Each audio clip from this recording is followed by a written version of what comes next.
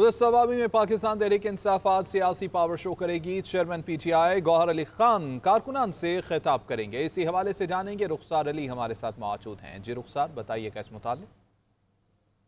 जी बिल्कुल, इस वक्त मैं मौजूद हूँ जलसागाह में। यहाँ पर आज पाकिस्तान तहरीक इंसाफ के चेयरमैन बैरिस्टर गोहर यहाँ पर कारकुन से खिताब करेंगे और चारों अतराफ जो है ना वो पेनाप्लेक्स लगाए गए हैं और कुर्सियाँ भी लगाए गए, स्टेज भी तैयार है और बस कारकुन का और मरकज़ी कायदीन का इंतज़ार है।